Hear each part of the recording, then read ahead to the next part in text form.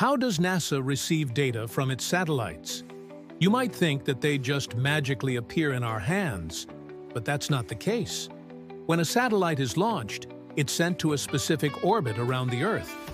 This orbit is between 34,000 and 35,000 miles away from the surface of the Earth. At this distance, the satellite is beyond the range of our radio signals. So how does NASA communicate with it? Well, it turns out that the Earth has a really strong gravitational pull, and by using a special technique called gravity assist, NASA can actually use the Earth's gravity to bring the satellite closer to us. By doing so, they're able to get the satellite within range of our radio signals, and we can start communicating with it. This is how we get data from satellites, even if they're as far away as 35,000 miles.